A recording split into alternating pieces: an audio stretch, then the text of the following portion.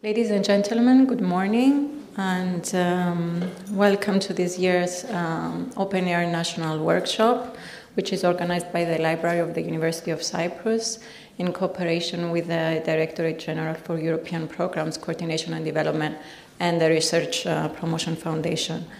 The focus of today's event is the role of the repositories in open access. And before proceeding, I would just like to inform you that the event is broadcasted through live streaming, and also that copies of the PowerPoint presentations will be uploaded on the website of the University of Cyprus Library. So now, without further delay, I would like to invite Dr. Constantinou, Vice-Rector for International Affairs, Finance and Administration of the University of Cyprus, for his welcoming speech.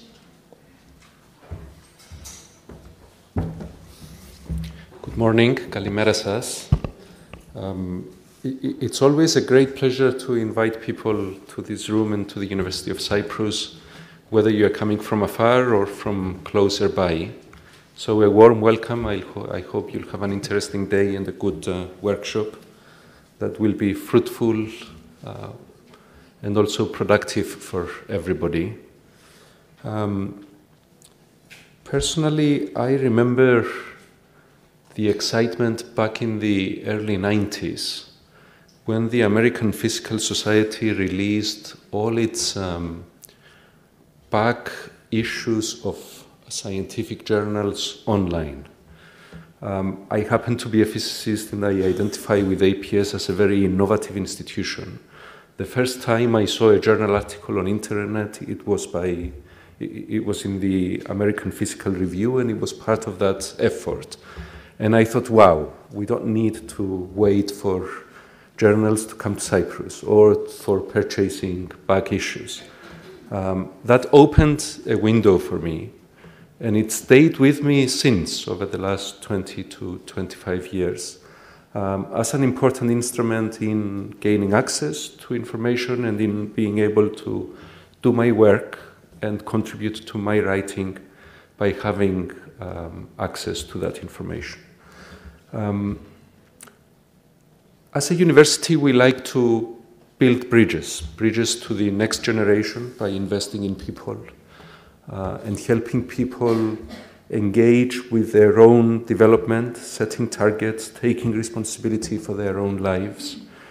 Bridges to international science. We like our research to be recognized internationally, to be published internationally, and to be openly accessible.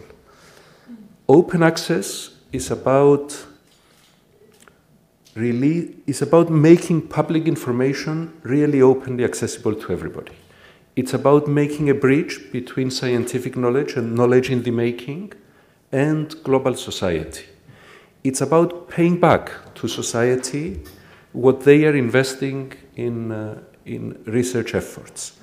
It's about also contributing to those people who do not have the resources to engage with the global science system. It's about bringing basic access to the third world, to current research that sometimes, especially in medical journals, is very relevant to lives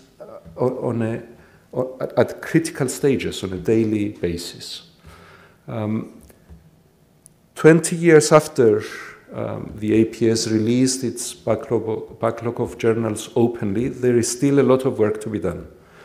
And much of the effort is about bringing different actors together, bringing scientists and publishers and universities and public institutions together in what is a noble goal, to make scientific information openly accessible. I appreciate everything you're doing so that Cyprus remains active and engaged in this effort. There is a lot to be done. It's a noble goal. There is a lot that we can contribute that people will appreciate if we make it happen. So on behalf of the university, I want to thank you for being here. I want to appreciate the time and effort you're putting into this. And I want to wish you success, because it really is important for society to have access to reliable information, to have access to knowledge in the making, and to engage with what it is that the taxpayer is investing in. Thank you. Thanks for everything you're doing. I wish you a productive day.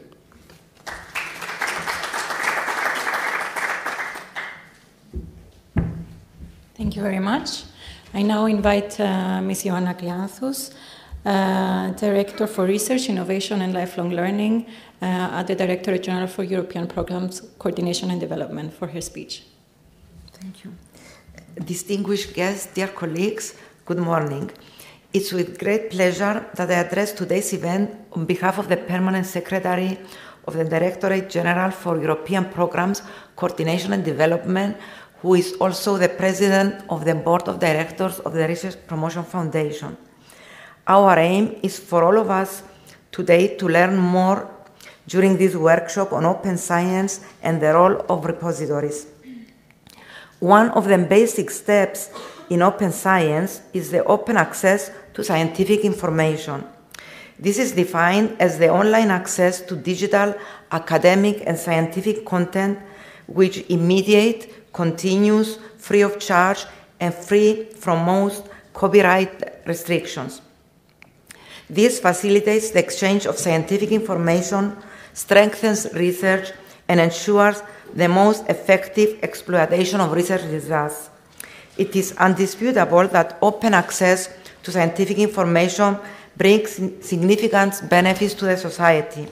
It allows the exploitation and reuse of research output for scientific purposes, enabling researchers to build on previous work and accelerate innovation.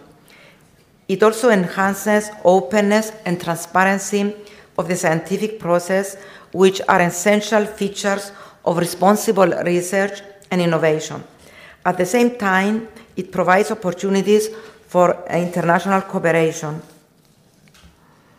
In the long term, open access can contribute towards an increased return on research and innovation investment, enhance productivity, improve competitiveness, and economic growth. The European Commission supports open access as an established practice for dissemination of publicly funded research in the European Union and promotes the open circulation of knowledge as one of the 6 priorities of the European research area. In this context, as you all know, open access is obligatory for all the peer review publications with results from Horizon 2020 funded projects. During recent years, discussions have progressed and are now moving from open access into the broader picture of open science. The aim is to transform science through ICT tools, networks, and media, making research more open, global, collaborative, creative, and closer to society. In order to endorse open science, the European Commission has launched the European Cloud Initiative. This will enable researchers to process the huge amounts of scientific data generated by research and to share their scientific results while improving access to knowledge and thus, as I already said, innovation. The recognition of the benefits of open access for researchers and research funders and the shared acknowledgement that research, and especially publicly funded research, is a public good that should be available to the entire society, make the development of relative policies imperative. Such policies should be developed both at national and institutional levels in order to render open access as established practice for the dissemination of research. Cyprus adopted in 2016 its national policy for open access to scientific information on the basis of relevant European guidelines and policies and current best practices in other member states. The national policy of Cyprus promotes the green route for open access and encourages researchers to use suitable repositories of open access at an institutional, national, European, and international level. Researchers are also encouraged to submit all the data sets which support their publication to an institutional repository which is compatible with OpenAIRE or to any other data repository of open access. Furthermore, they are encouraged to draft data management plans, integrating them in the project's lifecycle and improving data management throughout the duration of the project and also after its completion. The national policy, provides the framework, the process, and the general implementation provisions which will facilitate research funders, as the Research Promotion Foundation, for example, as well as research stakeholders, for example, the University of Cyprus, in their efforts to adopt policies and measures for open access to scientific information at their level. As things move forward and conditions and needs evolve, the government is ready to initiate discussions on the national policy for open access to scientific information in order to adapt it to the current requirements and to focus more on areas which are deemed of high priority to both the government and the research community as a whole. For this reason, during the second day of this workshop, a discussion on the national policy for open access and the need for its revision will be coordinated by your office, and you are all welcome to provide your inputs and views. As a conclusion, I would like to emphasize that apart from adopting policies and implementing measures to move from all closed to all open, we must understand that the establishment of open access should be a collective effort of all of us, and that a wider change of culture is required by institutional bodies and researchers. We all have to understand that opening up information increases the visibility and impact of scientific work while helping to democratize knowledge and develop innovation. The management and exploitation of large volumes of open data and open scientific knowledge raises important challenges and requires new modern practices, methodologies, and infrastructures in which all stakeholders, such as academic libraries, universities, and research organizations, should be involved and be up to date, including the creation of institutional policies on open access. We hope that this workshop will contribute in this direction. As policymakers, we are committed to do our share of the mission for rendering open access the established practice for sharing scientific results. Lastly, I would like to thank the University of Cyprus for arranging this interesting workshop and wish to all of us an active and fruitful participation. Thank you.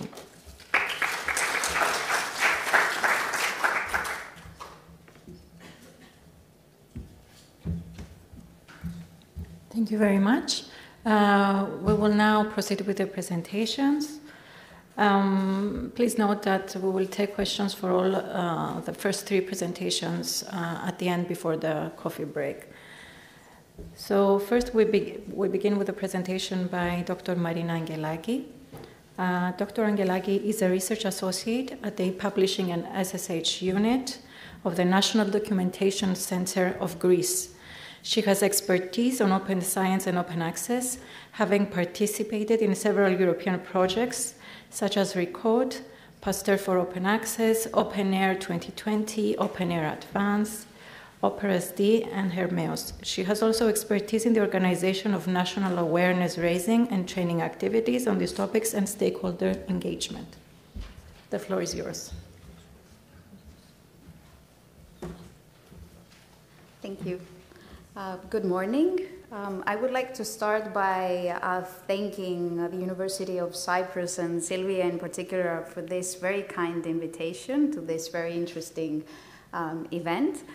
We have been working the National Documentation Center and the University of Cyprus for a number of years, in the beginning in the context of European projects, but also outside of European projects in the promotion of open access and open science. We feel that this has been a very fruitful collaboration, and I think that it's not just us saying this, but as we see from the developments, especially in Cyprus, we're very happy to see that this collaboration has actually resulted in the adoption of a national strategy and very fruitful discussions at institutional and funder level. So turning to my presentation, I will present some of the major European initiatives that relate to open access and open science, and touch upon issues that were already highlighted by the previous speakers. And then move on to present and talk about OpenAIR, the European infrastructure for supporting open science and open access in Europe. As it was previously mentioned, we have been talking a lot about open access primarily to publications and research data, but over the last years there's been a transition of the discourse from open access to open science, which is a more broad term. And it actually defines the transformations and the opening up of science, which is more placing emphasis on the collaboration and the use of information and communication technologies. It was mentioned before that a key issue is the increased collaboration among stakeholders, and this is also facilitated by developments in the digital world. Open science is also a broader term that is not focusing solely on open access to publications and data, but it also encompasses other concepts such as research integrity, citizen science. So it's a much broader term. And obviously, as it was again pointed out before by the previous speakers, open science has great benefits not only for research, but also for society in general, and also for the economy. So here you can see a short timeline of major initiatives that have taken place over the past years in Europe. These are main initiatives adopted by the European Commission, and I mentioned them before because they have a key impact at national level. These are initiatives that have triggered important developments at national level. We have the European Commission communication on scientific information. Then a major initiative was initially the pilot action for open access within the FP7 project, and then we moved on to have the open access mandate within Horizon 2020, again, as it was mentioned before. And now this mandate is even stronger, as apart from publications, it also covers research data through the what is called the Open Research Data Pilot, even though it's not actually a pilot, as it now covers all thematic areas of Horizon 2020. And obviously related developments have to do with the digital market strategy, and the fact that open access is also one of the key priorities within the European research area in the context of the open circulation of knowledge. We have the 2012 recommendation on access to and preservation of data, and more recently we have the revision of this recommendation. It was published in late April this year. And I think that we will also have the opportunity later on to discuss in more detail what the content of this recommendation is and how it affects the work that we're doing at national level. So there are a lot of developments that have taken place over the last years, and all of these impact on the way we work at national level, or also at institutional and in relation to the work that research funding agencies work. So as I mentioned, one of the key initiatives has to also do with the Council conclusions on open science that were published in May 2016. These can be considered as a key initiative of the that has taken place over the last years, as it acknowledges the potential that open science has to society. And it sees open access to scientific publications as the default option, and encourages member states to take all necessary actions in order to promote this. And also it highlights as an underlying principle for the optimal reuse of research data that they should be as open as possible and as closed as necessary, taking into account obviously that not all data can be open for obviously various reasons. And they also, the conclusions also point out to the fact that in order to have the optimal reuse, then this can only be realized if this is consistent with the FAIR principles, that is, that data should be findable, accessible, interoperable, and reusable. The conclusions also talk about the Open Science Policy Platform, which is the platform gathering various stakeholders to promote the European open science policy, also a key initiative of the last years. And obviously it also encourages member states to take all the necessary actions for making open science a reality. A further initiative relates to the European Open Cloud Initiative, and it aims at addressing a series of challenges, I would better say, instead of problems, that have to do with closed data and lack of a reuse framework, and also the lack of interoperability, which is also an issue in a lot of cases. And I think that in the next presentations about repositories, I think that we will have the opportunity to discuss this more technical aspects that relate to the transition to the open science environment. So the initiative has three distinct pillars that have to do with the European Open Science Cloud, the European data infrastructure, and the need for widening the user base. Here I think that it would be important to point out that during the discussions on open access and open science, we usually focus on researchers and whether we're talking about policies and how they impact on their work, or whether we're talking about any other aspects. Usually the main focus is the researcher.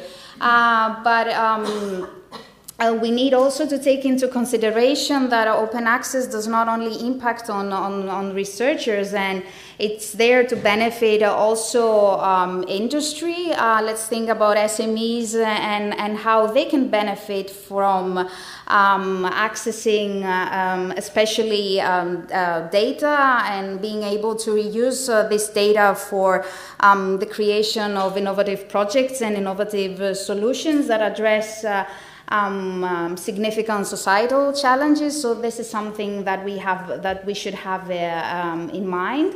And also, we should also think about the wider engagement also of citizens. So let's think about citizen science projects and how they can contribute.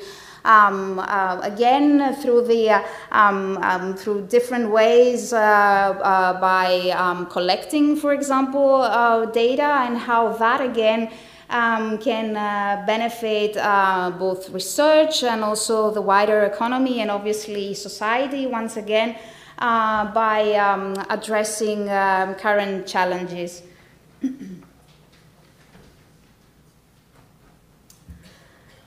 And obviously, we cannot forget about the latest recommendation on access to and preservation of data, of scientific information that, as I said, was published in late April. It's actually the revision of the 2012 recommendation, taking into consideration all the latest developments, especially those that have to do with the European Open Science Cloud. The recommendation aims to support and provide further guidance to member states. And we could argue that it provides a holistic approach in the sense that it's not, it does not only talk about open access to publications and data, but has, but also discusses issues that have to do with rewards and incentives. Obviously, the need for having the appropriate and necessary infrastructure. The need also to develop the appropriate skills and competencies. These are all issues that need to be considered during either the adoption or the revision of open science policies. It's not just about it's not only talking about providing access to publications and data. One should think also about issues, obviously, that have to do with preservation, but also by having the necessary framework that incentivizes researchers, and how these incentives are taken into consideration during promotion, for example, processes. And also the need to have an appropriate training schemes, whether we are targeting researchers or whether we are targeting also other members of research institutions that are there to support this transition to open science. So the recommendation asks member states to take the appropriate action, and asks member states to design action plans that have concrete goals and objectives. And in this process, the national points of reference are highlighted as key stakeholders in this process. And obviously, once again, as we highlighted in the very beginning, it's a process that should be based on collaboration. It's not just something that a ministry or a university does by itself. It's a process that needs the wider involvement of stakeholders, and I think that Cyprus is doing great in that respect, as we've seen that the national policy has been actually the result of this fruitful collaboration between the different stakeholders that have key roles in the transition to open science. So where does Cyprus stand? Obviously, this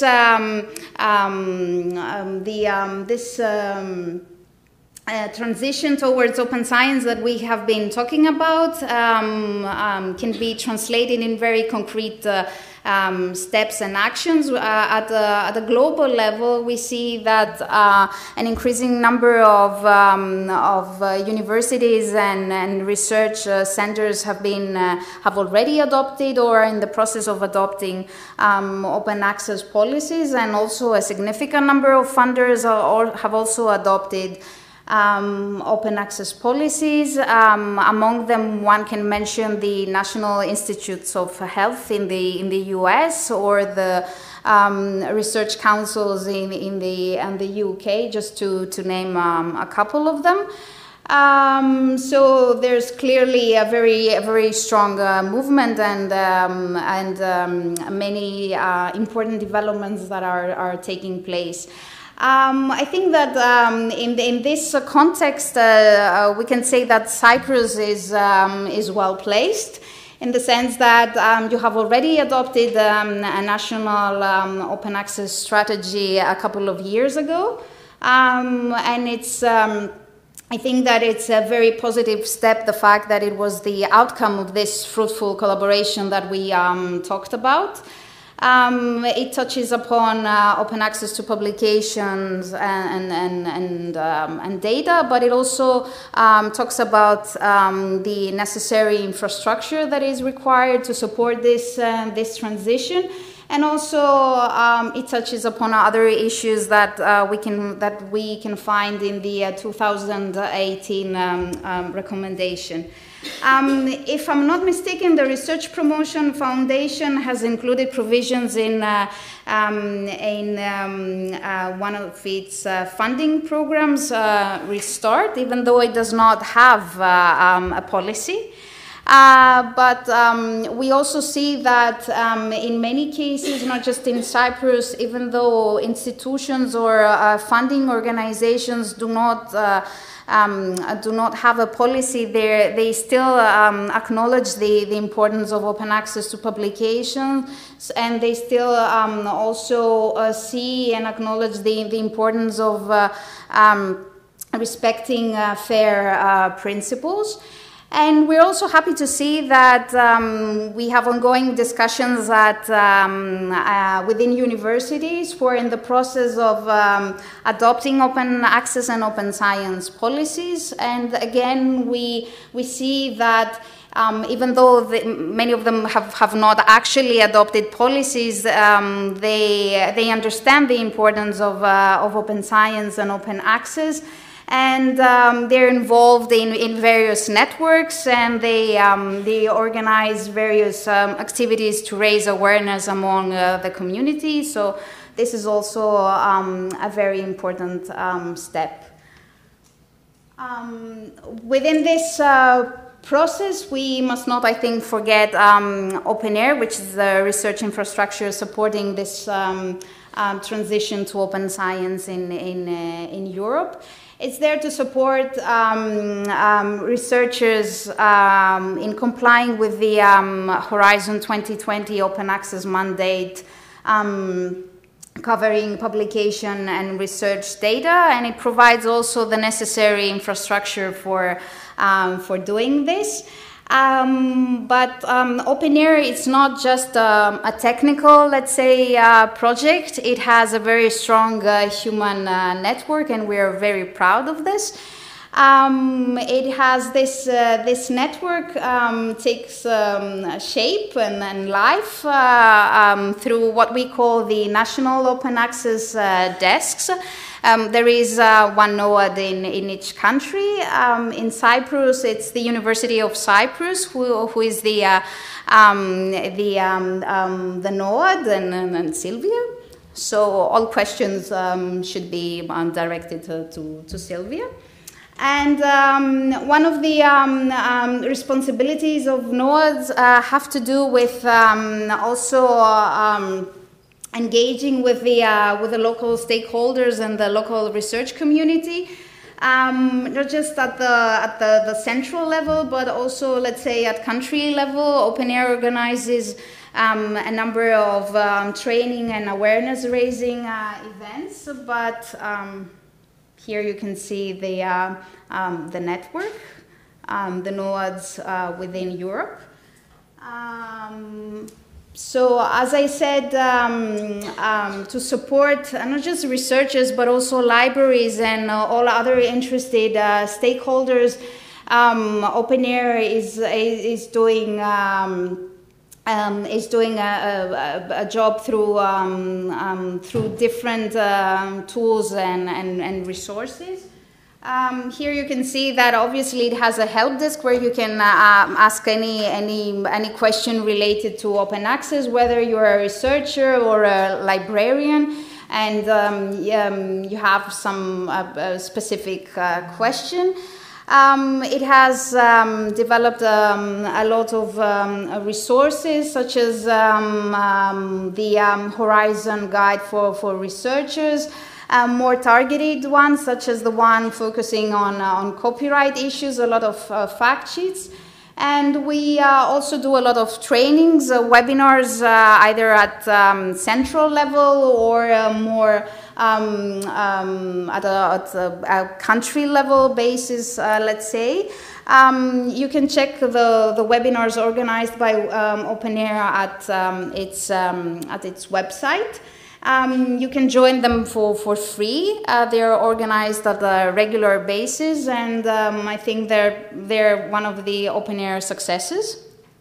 And in the context of the current OpenAIRE, there is also a policy task force that will focus on providing support and assisting all those member states who either have already adopted policies but they would like to align them with the European framework. As we know, in a number of cases, there are different policies even within a country, so researchers are sometimes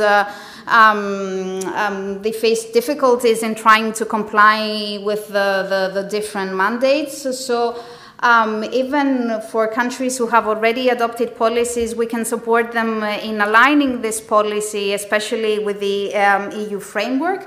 And for those who are in the process of developing policies, we can again help them by providing them with policy templates or with any other webinars or any other support that they feel could be useful to them.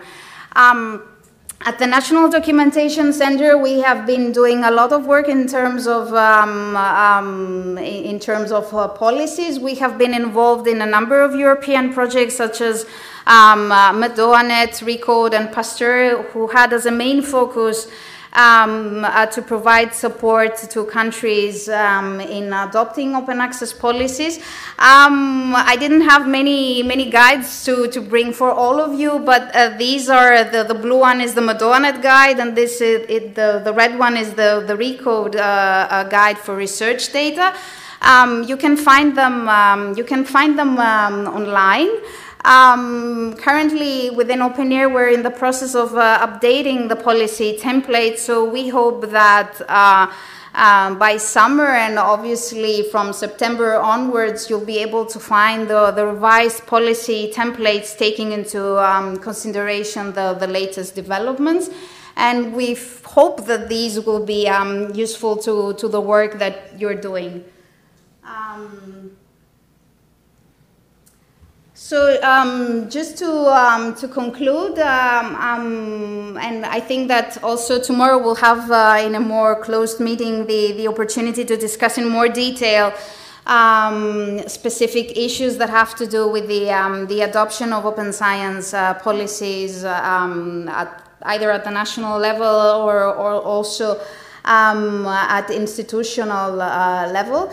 I will just like to take the opportunity to mention that at the end of this month, the National Documentation Center, we're organizing a conference focusing on open scholarly communication. It's organized in the context of the Opera network that we are participating, and again we'll discuss important issues that have to do with this transition to open science and what this and what this means to a variety of stakeholders. The Opera network has a particular focus on the social sciences and humanities, given that they have they were not as active in adopting open science as other disciplines. So you're all welcome to join. There is no registration fee. Registrations are still open, and we would very much like to see you in Athens. So once again, thank you very much.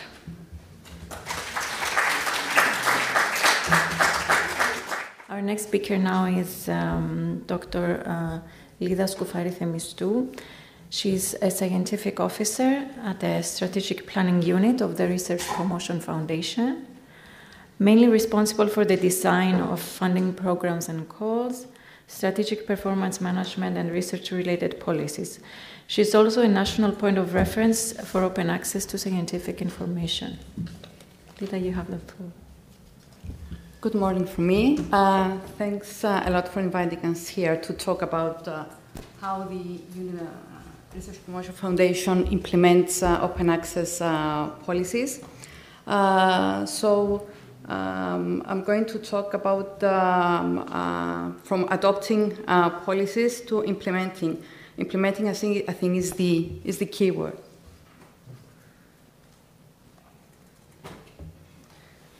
So as you have heard earlier from Dr. Angelaki, the trend now is to move from open access policies to open science in general, a much broader sense. It requires a lot of coordination now, a lot of application of new technologies, and in general it needs a lot of support from the European Commission and from the national bodies who are responsible for open access policies. So what the Commission does to support this change from moving from open access to open science is to promote guidelines, to design and implement guidelines for all member states. And as Dr. Angelaki presented earlier, is a new recommendation has been published 2 weeks ago, setting the targets towards an open access and open science culture, and setting the requirements from funding bodies, academic institutions, governments, etc., how to do this step forward. Of course, in the recommendation, it's recognized that open access policy is the cornerstone for moving to open science systems. So before talking about the role of the Research Promotion Foundation in implementing, adopting and implementing open access policies, I'd like to talk about the framework that the recommendation has put in order to explain the role of academic institutions and funding institutions with regard to open access. First of all, let's talk about open access to scientific publications. And what the obligations are for funding institutions like RPF and for academic institutions like the University of Cyprus and other research organizations in Cyprus. First of all, we have to set institutional policies, and that's why we have the workshop tomorrow. So it's quite important to move forward. We have started doing that in Cyprus, but we need a lot of work and a lot of coordination to do so. So one special issue is the institutional policies. Then is the requirements that the funding institutions need to set before providing a grant or project funding. So institutions like the Research Promotion Foundation, they need to have requirements from academic institutions that they abide by open access policies. We need to establish mechanisms in order to monitor the compliance with open access policies, And we are asked now to take corrective actions if we see cases of non-compliance. Funders must provide funding for open access activities. That could be infrastructures, open access journals, and any other activities that will promote open access for scientific applications. Then it's providing guidance to researchers. This is both from academic institutions and funding institutions, these requirements. The next 2 points, I think they're mainly for academic institutions, is to negotiate with publishers to establish better terms for providing open access to their journals, and also to ensure that the publications which result from the public funding are easily identifiable and provide the necessary information for the metadata that needs to describe a publication in order to be identifiable and by persistence identifiers. So it's the technology behind a publication. So we've finished with the publications. Now let's see what happens with, what are the recommendations for research data. So we need ways, we need instructions and guidance how to manage the open data and how to have it easily accessible. Again, I think the major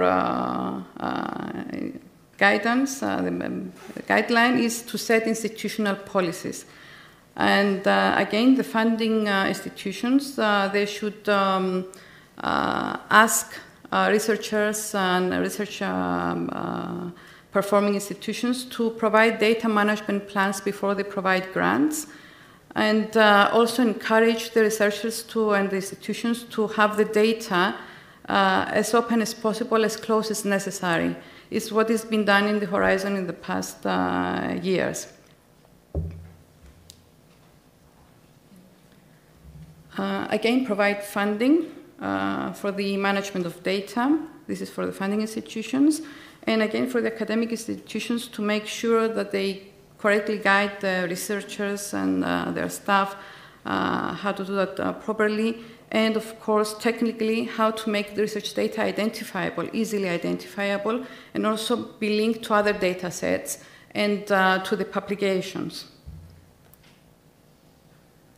So I've given you the framework that the Commission expects to see in every member state.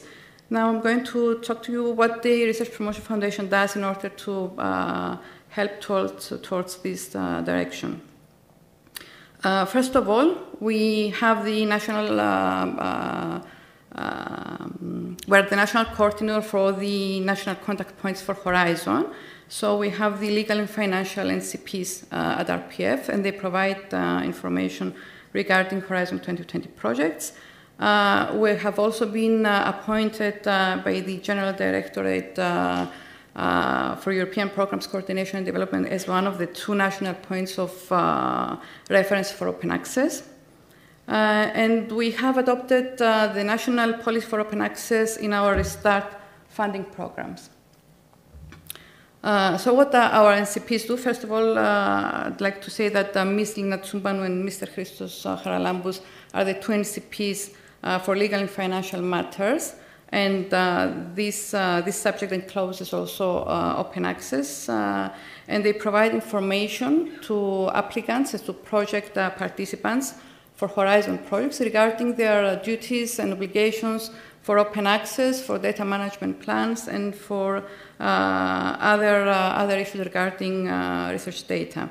They also disseminate supportive measures that the Commission takes or funds for open access. And they also promote good practices regarding open access. As a national point of reference for open access, what we do is we try to coordinate the measures and the directions given in the recommendation, especially now that it has been updated, We are asked to attend meetings in Brussels with the Commission in order to discuss specific issues. We are informed about latest developments. We discuss with other member states what they are doing for open access in their own at the national level, and we exchange good practices. And then we come back and we try to implement and coordinate the measures in our country, and at the end of each year we try to report on the progress we are making as a country. Now the final role, and I think it's the most important one for RPF, is to adopt and implement the national policy for open access. We have done so. It was a good timing that while we were developing the national policy, we were also developing our new funding framework of programs, the Restart programs. So we were lucky to have the policy, the national policy ready, and we adopted it in our work program document. It's in chapter 7.4. This is more practical information on where to find it and what the provisions are. It's in the regulations part of the work program document. And first of all, I'd like to stress out that open access to publications is mandatory. It's mandatory. We expect that, and it's also immediate. We expect that all publications that are produced through the funded projects will be immediately accessible, either in using the green route or the gold route in the open access journals. And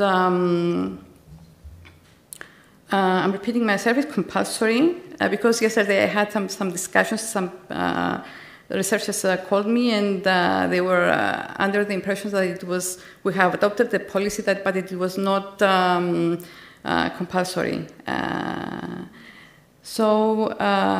And we hold the researchers responsible for depositing their publication in a suitable repository. It doesn't apply to data. I have to be clear about this. It applies to publications only at this stage. Of course, we take into account the embargo period that maybe the publisher will require from researchers. We say that the embargo period, we will respect any embargo period that is imposed by the publisher. But in general, you should have in mind that it's usually between 6 and 12 months. Anything outside this range should ring some bells to you, because it's a bit strange to be longer than 12 months. Even so, even if there's an embargo period, we expect the metadata of the publication and the short summary to be immediately accessible to everybody, and that the post-print of the publications is there, but it's closed, and it opens immediately after the embargo period expires. Now, about the suitable repositories, as previously been said, they have to be compatible with open-air infrastructures and provide the technology that is required to be so that the publications are easily identifiable. We offer a free choice between institutional repositories, international repositories, Zenodo. I know we expect that there will be some difficulties in finding a suitable repository. We know that not all academic institutions or research institutions have easy access to repositories.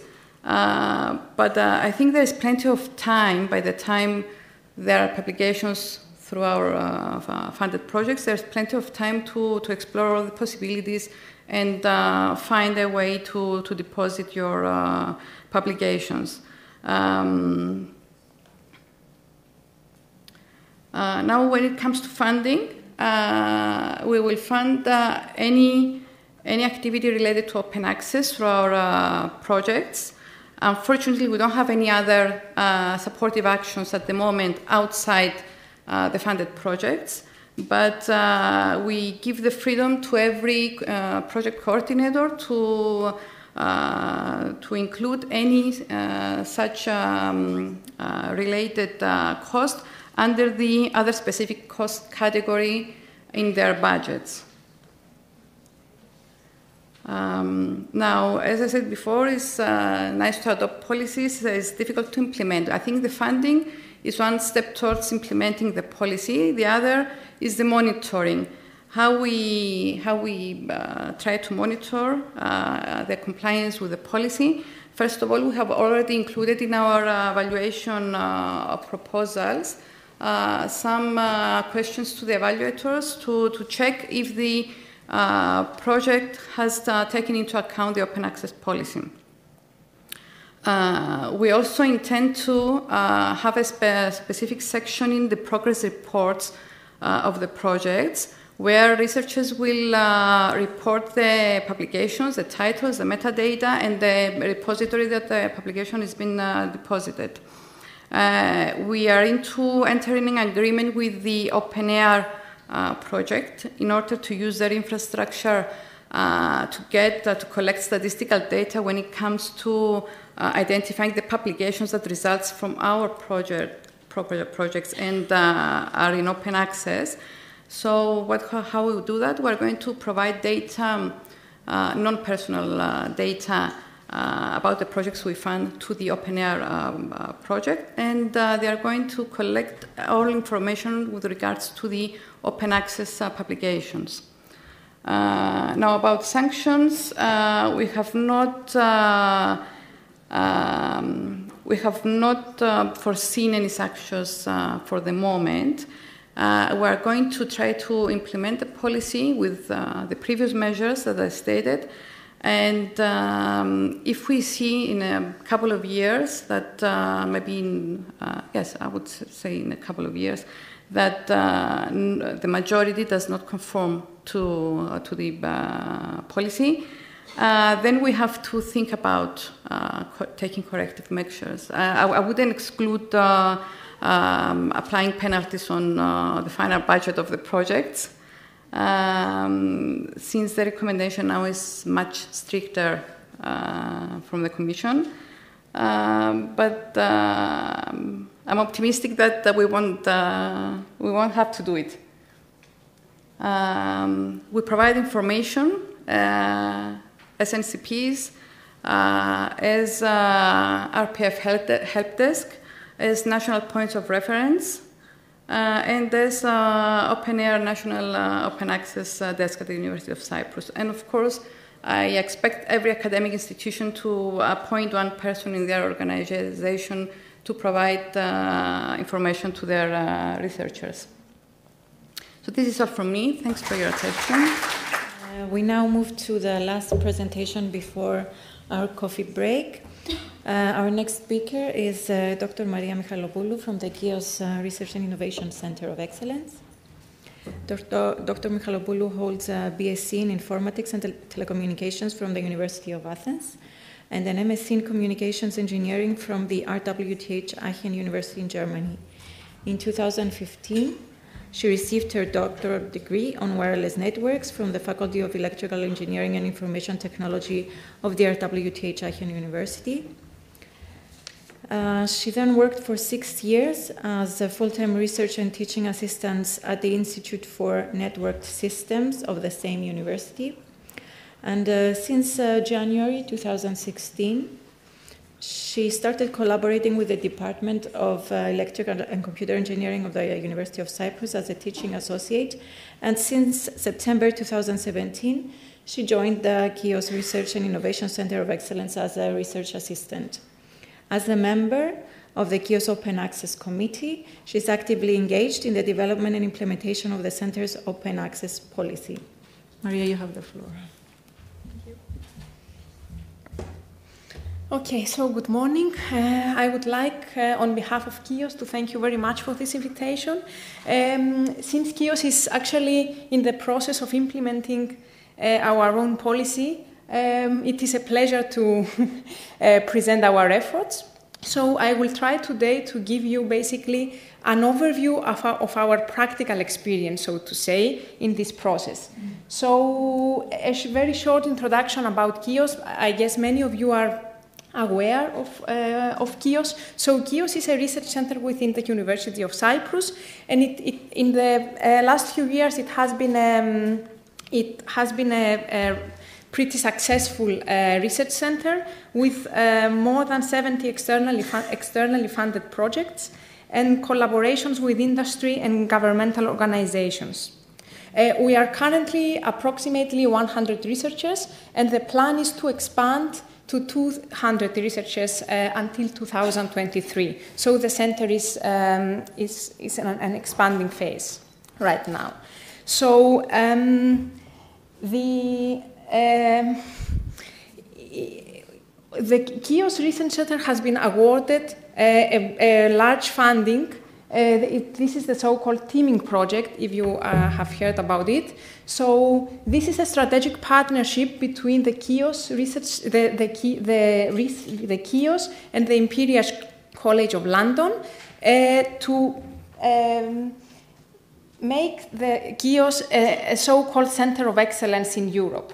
So as a center of excellence, the vision of KIOS is now to become a world-class center of excellence for multidisciplinary research and innovation in the area of intelligent systems and networks, with emphasis on monitoring, control, management, and security of critical infrastructures for the benefit of the society and economy of Cyprus and Europe. In order to achieve this goal, the center has decided to focus on these 5 pillars. So one of the 5 pillars is the so-called open knowledge. This is basically equivalent to the term open science, which is, as it has already been mentioned, a broader term that covers open access. So the KIOS open knowledge is basically a plan to openly disseminate every publication and every research result that is coming out of the center. And the plan is that this will not cover only publications, but it will cover also open research data and open software. For engineering research organizations, the part of the open software is quite critical, I would say, in research. And finally, I would also like to stress that we will also try not only to publish our code, but we will try to provide online the part of reproducibility. This means that everybody will be able to find online the code and execute the code without having the software installed in the computer. So how we are implementing our open knowledge vision? So our plan consists, so to say, of the following steps. So as a first step, an open access committee has been established. It consists of 3 postdoctoral researchers, 2 colleagues of me and myself. And the open access committee is then responsible basically for the creation and the implementation of the policy. So we are engaged with the creation of an open access policy that covers the following. So the publications, as I mentioned before, the datasets, the software, and the reproducibility of the research. We are currently, as far as the creation of the policy is concerned, we are already completed the part that covers the scientific publications. Of course, it is a document. It is a live document. We make all the time modifications to it, but it's so to say finished, and it's ready to be implemented. And we are currently working on the other parts. So, after the creation of the policy, we have to make sure that the policy is implemented. So this means first of all, that we need to provide support to the researchers in the center in order to be able to comply with their with the requirements of the policy. So we provide, our plan is to provide clear step-by-step manuals, user manuals, that are easy to follow and very clear. The second part is that we provide periodic presentations for the researchers. We are currently in the stage that we are giving presentations every 6 months, and we will probably make it annually as the things progress and researchers become aware of the stuff. And finally, we, of course, provide on-demand personal support. When people have questions, then they just drop by. Okay, then we should also make sure that the policy is implemented correctly. So we should provide the quality control. We basically check each upload that the researchers make to see that it follows the policy. Finally, we should also monitor the implementation progress, meaning to see whether the policy is implemented or not, to which extent the policy is implemented. In order to do that, we are trying to develop basically automatic tools, because you can imagine that it is very difficult to check one by one the publications to see if they are uploaded or not. So we are basically developing tools to automatically cross-check the publications from Google Scholar to our open access repository.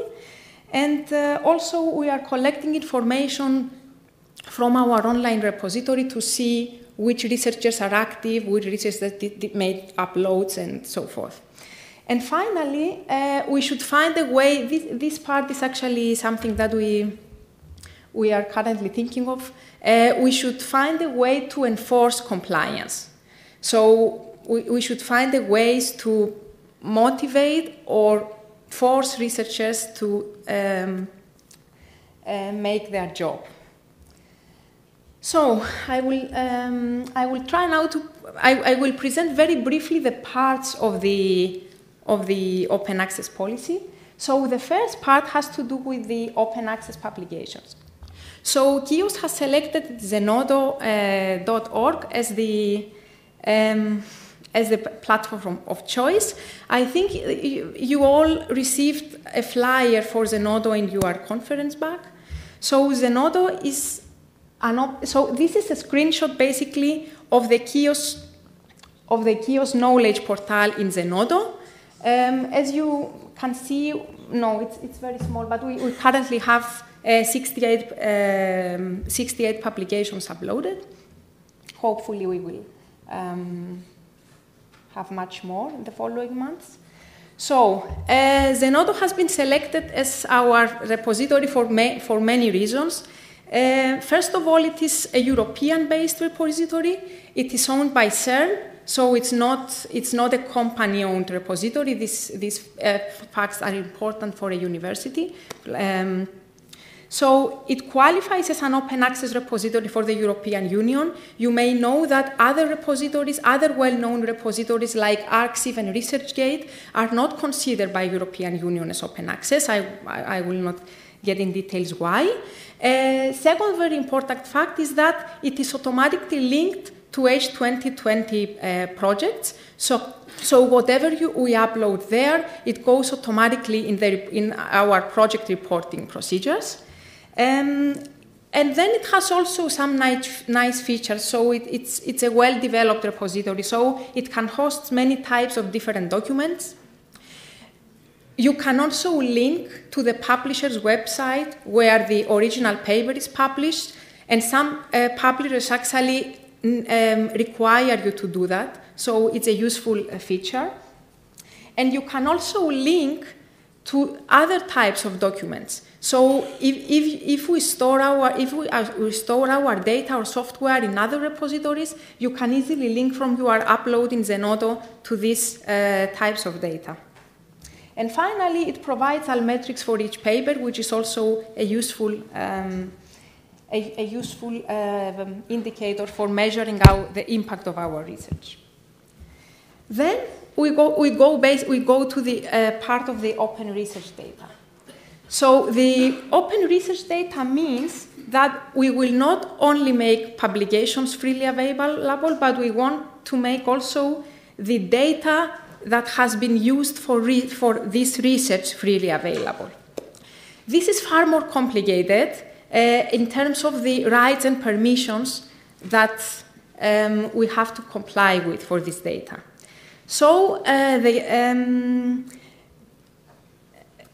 KIOS Research Center has also established a data, apart from the Open Access Committee, we also have a KIOS Data Management Committee who will be responsible for the creation of the data management plan for the center.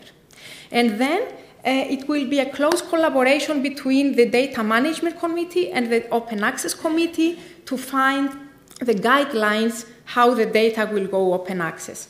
Currently, we are in the state where basically the Data Management Committee are trying to structure a repository. I think we are not quite sure yet if it will be our own repository or a public repository for this. So they are structuring the repository that will host the data. So we are at this phase. And finally, we also want to go open with our software, basically the code that is used for obtaining the scientific results. I understand that for science in general, this is not always relevant, but for engineering sciences, it's really, really important. I mean, the software, the code that we are using to produce results.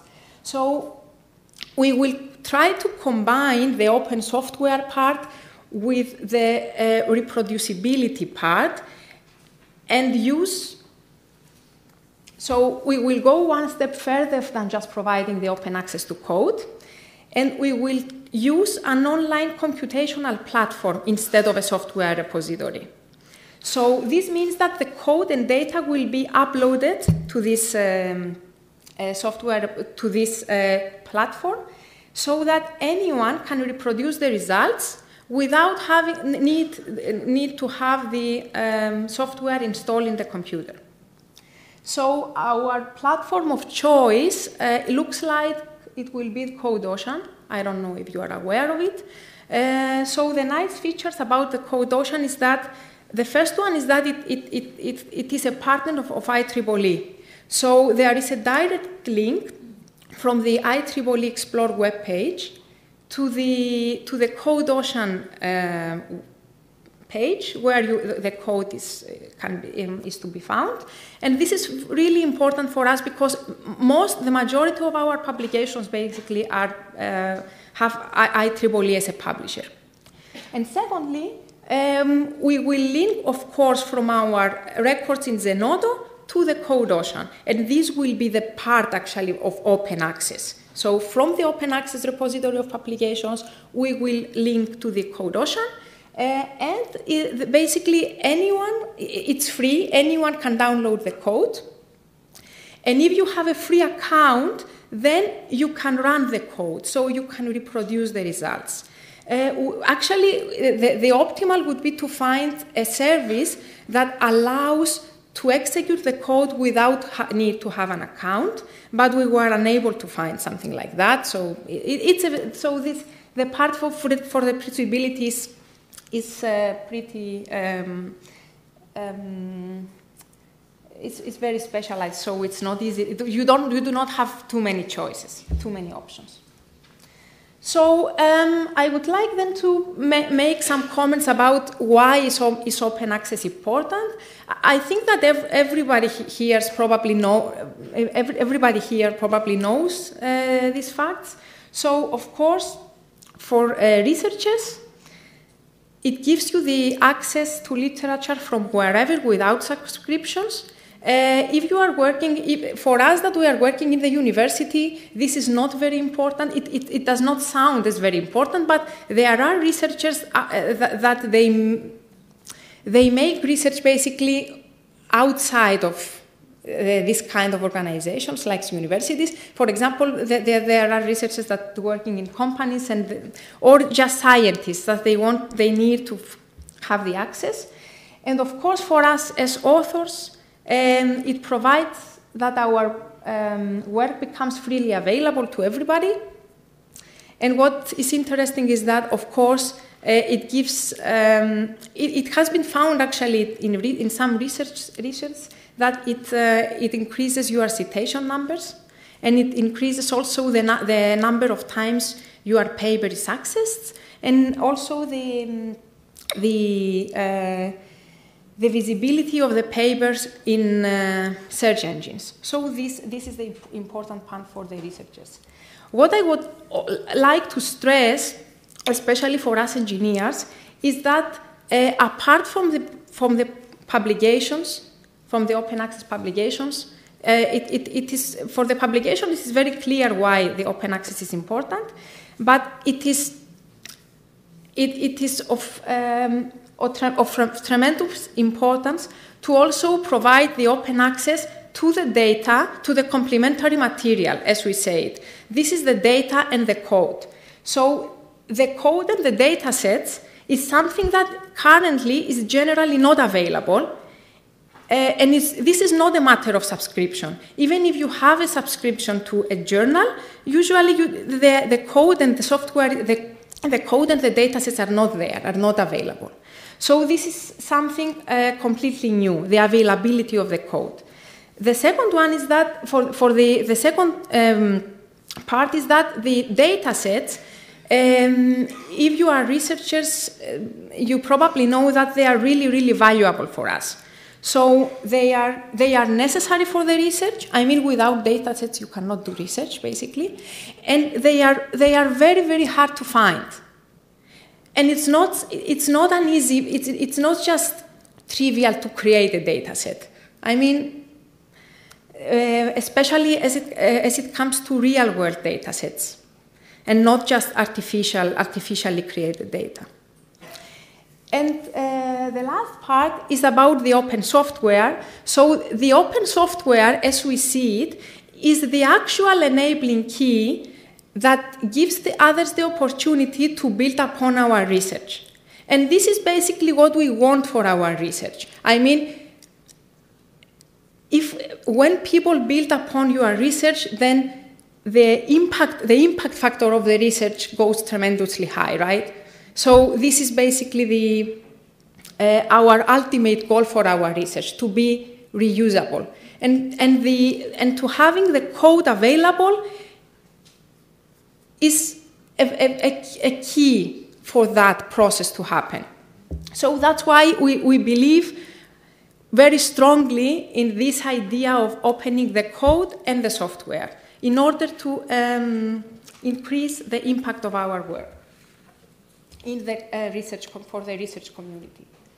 So I would also like to make a short comment on our experience, basically, in this process. So what we learned from the practical employment of this.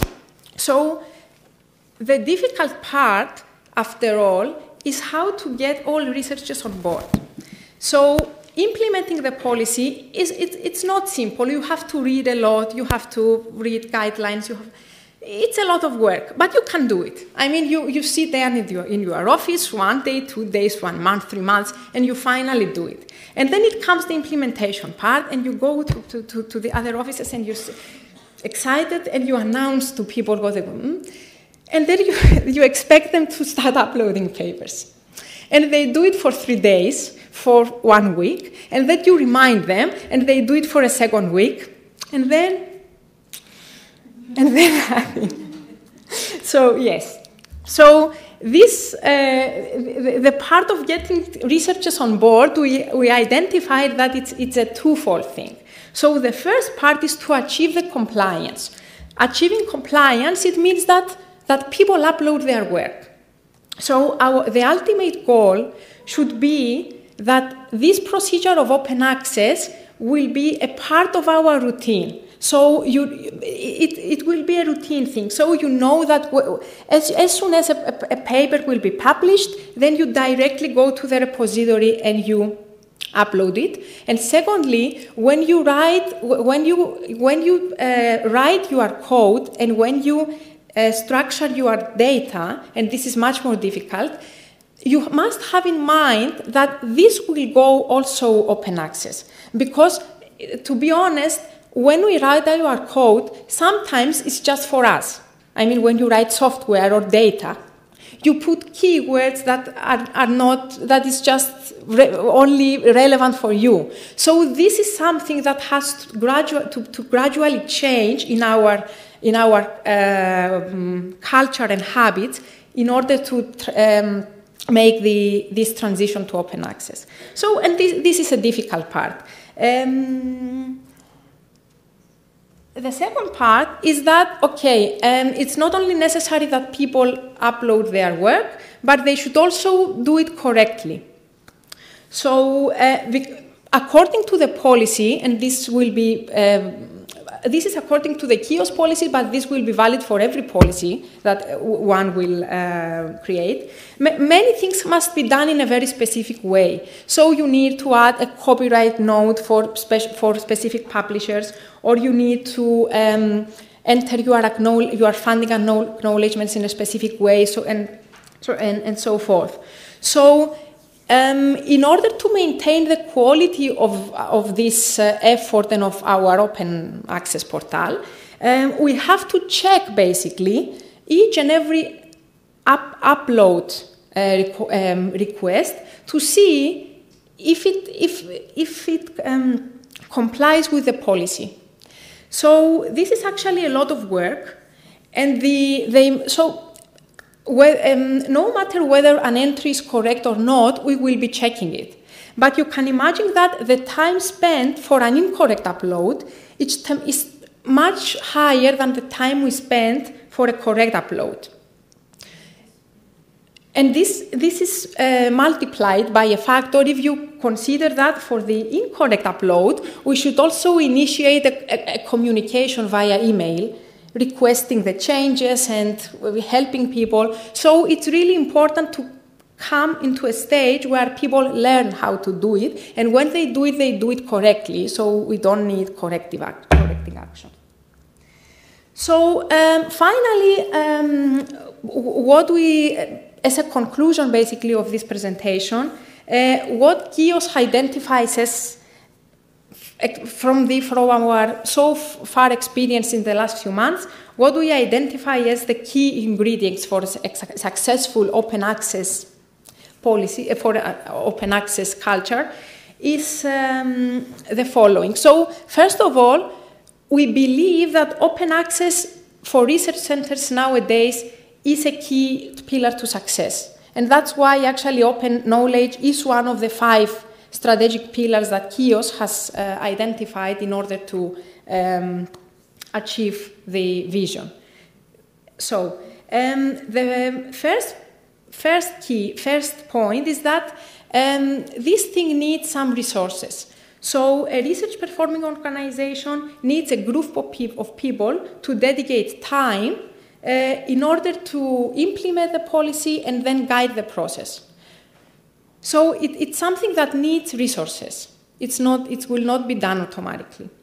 The second thing is that if open access for data and software is also desirable, then the thing becomes much more complicated. The open access for data and software is much more complicated for several reasons. So in that case, the additional creation of a data management committee is a good practice, because you also need a data management plan, which is also a big effort. And then the last part is that after defining all the procedures and guidelines, the researchers need to be trained, And they need to have easy access to very clear guidelines. Otherwise, if you require from people to spend too much time on learning the process, then nothing will happen. You have to make the process for them as simple as possible. And finally, we should also be able to invent ways in order to enforce the compliance and the correct implementation of the policy, because a policy that is just stored in a drawer is no useful policy. So it should be also implemented, and this is not done automatically, unfortunately, as we have learned. Okay, so thank you very much. This is...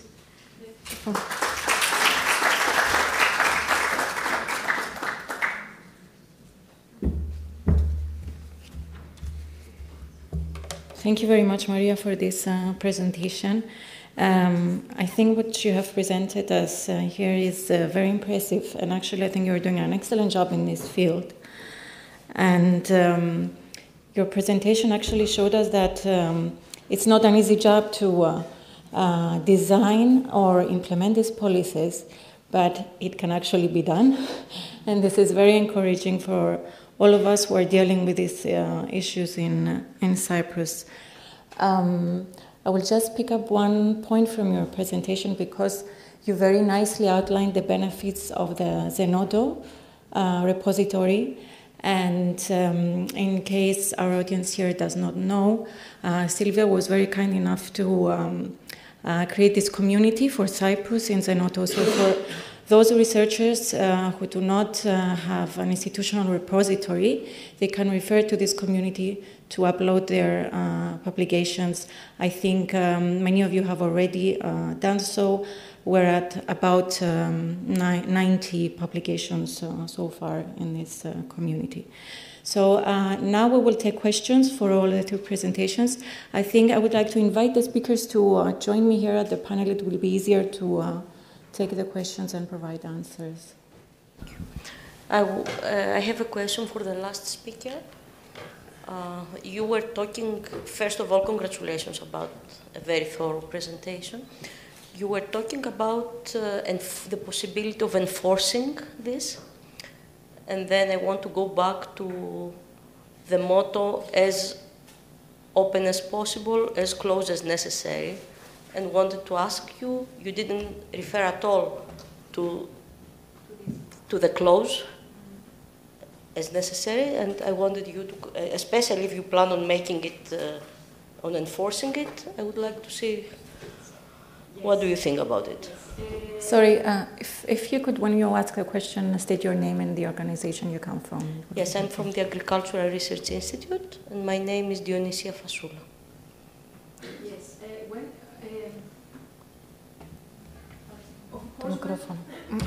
thank you. So I didn't mention that because basically it's when I said enforce, I mean enforce.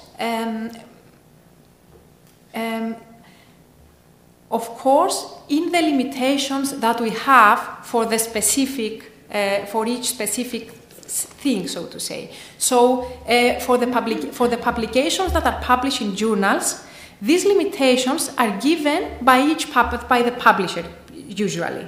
So, for this, I mean the limitation whether you can as close as necessary.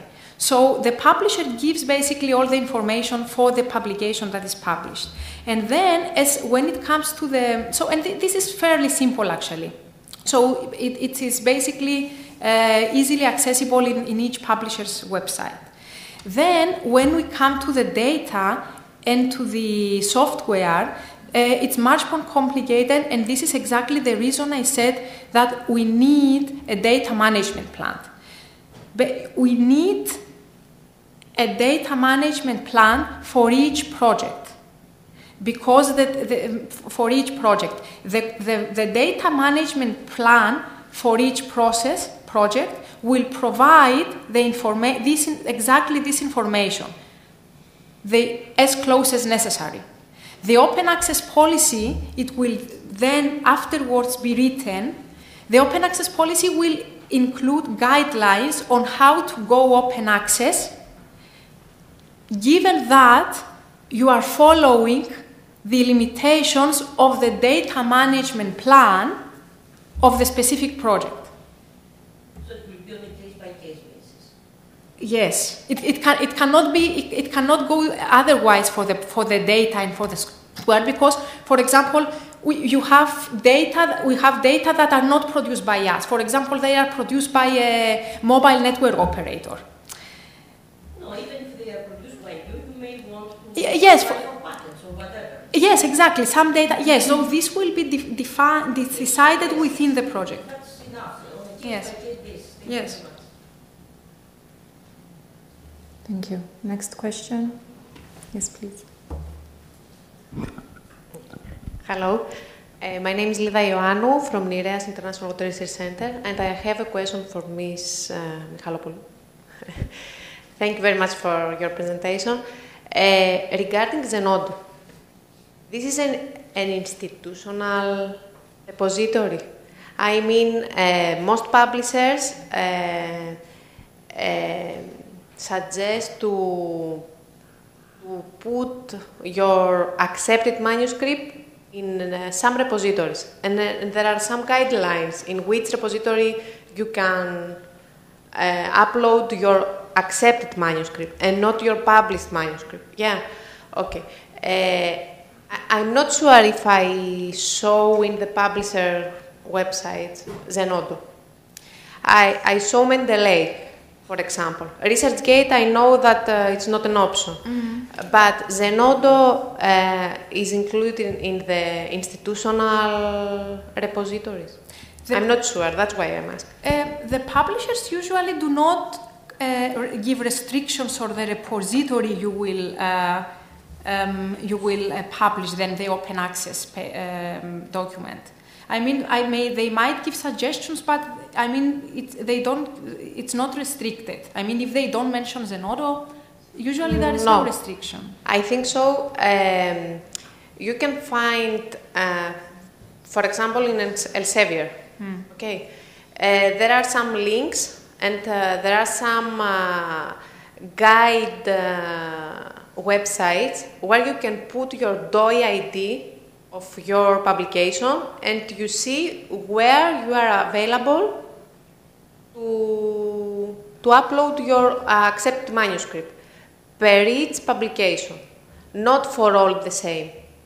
And in this website, you can see especially in which repositories you can upload your manuscript, your accepted manuscript. And Mendeley, for example, is an option. Open air is an option, and institutional repositories. That's why it's a general option. That's why I'm asking if Zenodo, because what I understand from your presentation, as KIOS you use Zenodo. Yes. Why you choose Zenodo?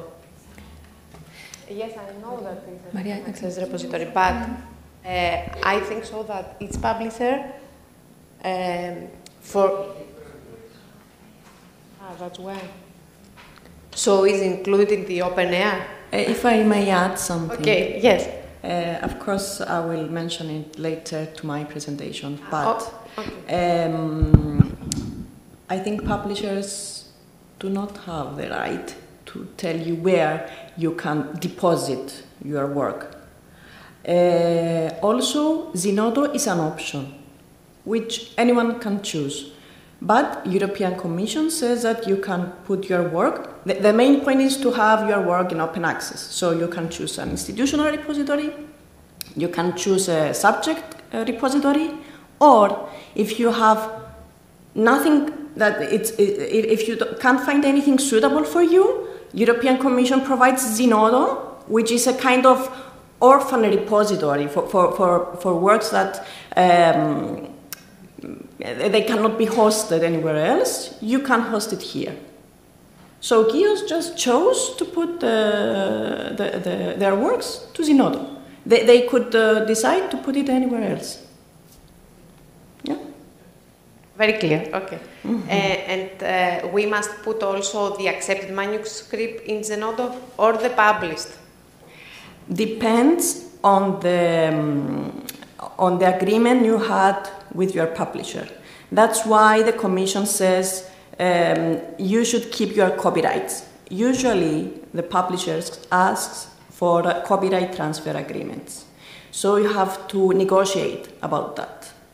That I need to, yes, that I have the obligation to give my publication to a repository. So you have to negotiate with your publisher to have your copyrights actually. Before the acceptance of my manuscript. Yes. Yeah. Okay. Thank you. I think Marina wants to add something also. Maybe just to add, as a useful resource is the Sherpa Romeo, yes, where you can check the publisher's policy in terms of what you can do with your manuscript and which version they let you deposit in a repository. So in that sense, depending on if you have if there's like a mandate from your institution or from a funder that requires something specific, then you can check how your policy fits with the journal you have chosen in terms of what they let you do, and then see whether you comply or not. Can you repeat the name? Sherpa Romeo. Also about your the agreements that you can negotiate with your publisher, you can find an author addendum, yeah. I think it's by Spark. It's another organization that gives a kind of a template how a contract must be with your publisher. Yeah.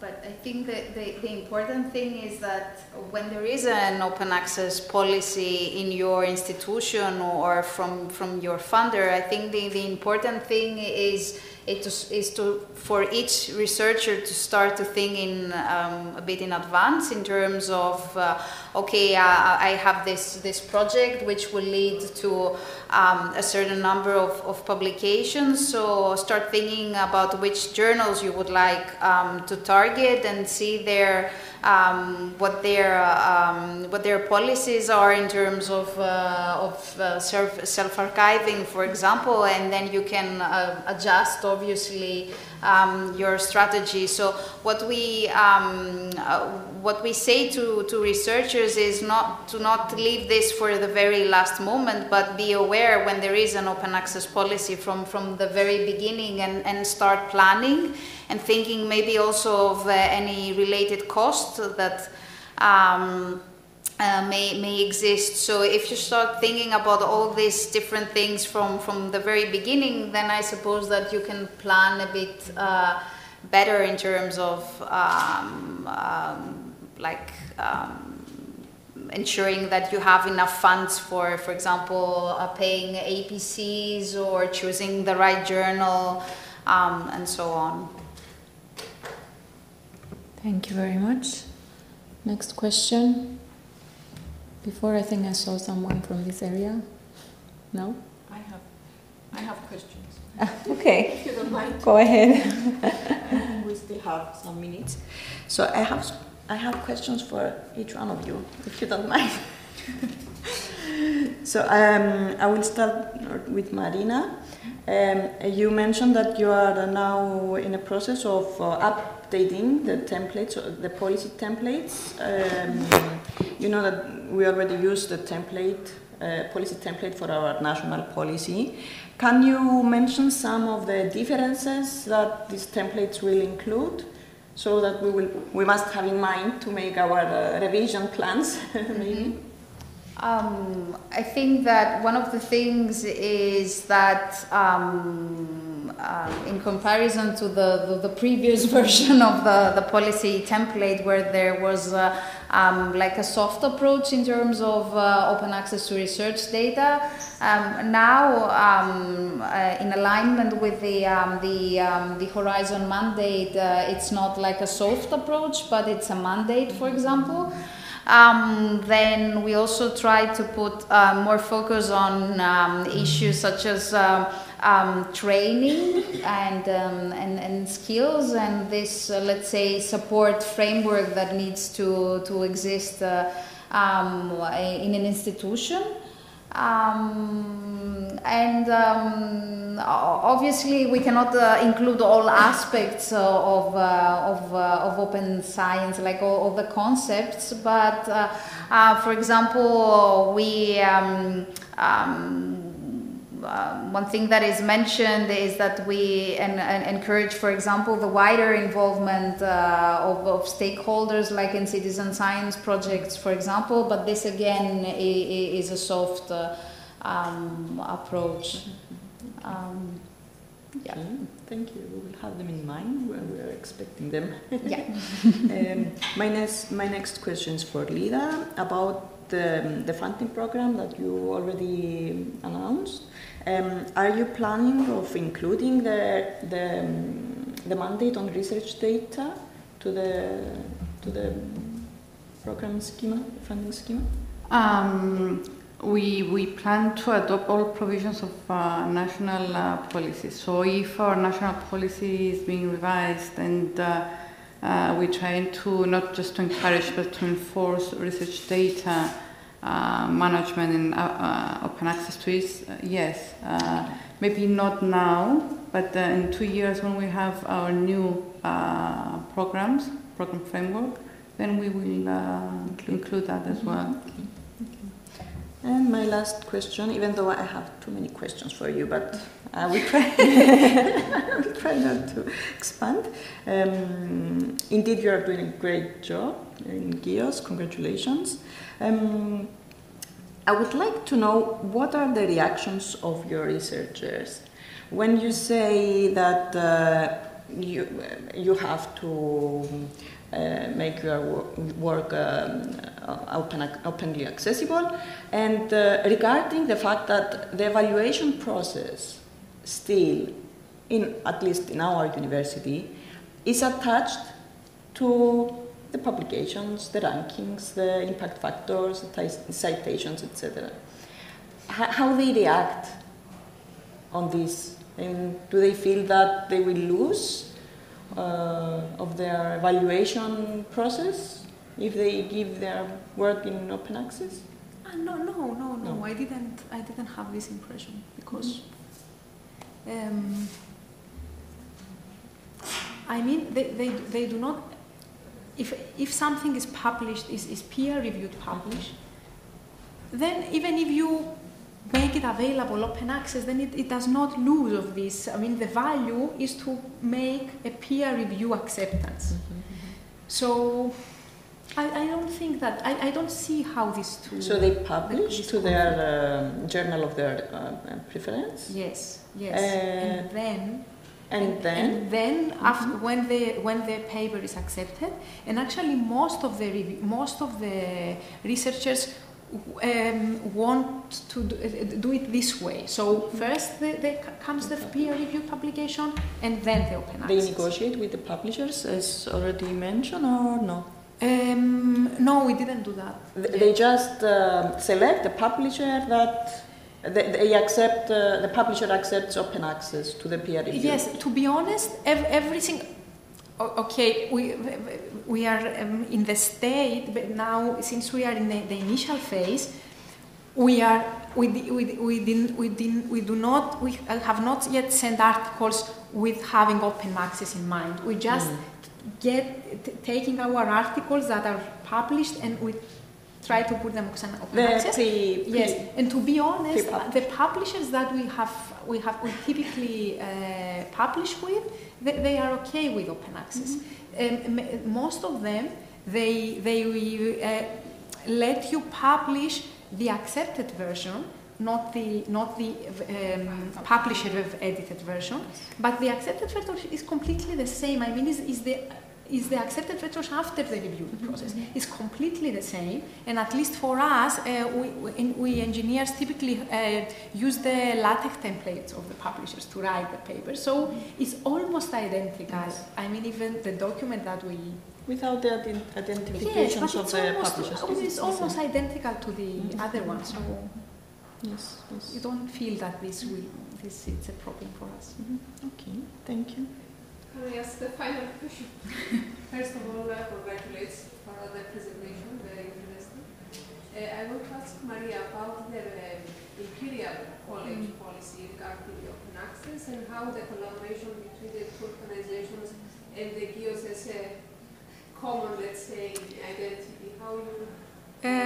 The thing will go as follows. The Imperial is a huge college. I mean, we cannot, they already have their open access policy, yes, and we cannot make any modifications to that. But we should, for there are researchers in the Imperial College that they are working within the framework of the teaming project.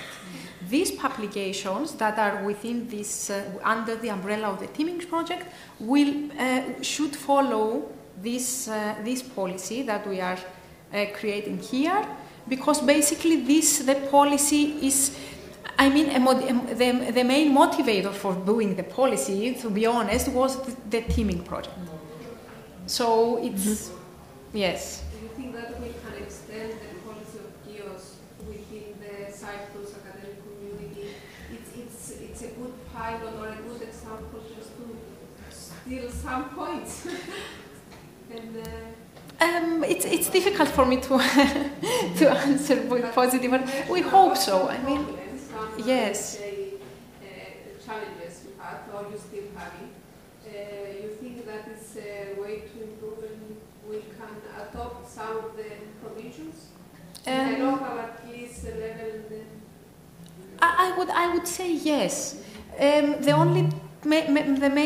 only 2 points that I would think of that there might be differences is that we are mainly focused on engineering sciences, and this is our background, and this is what we know. So I don't know if there are differences. I really do not know. So yes, so this is what, and our publishers. I mean, we are reading the web pages of these publishers. I don't know if there are differences. And the second part is that I also mentioned in the presentation that we are still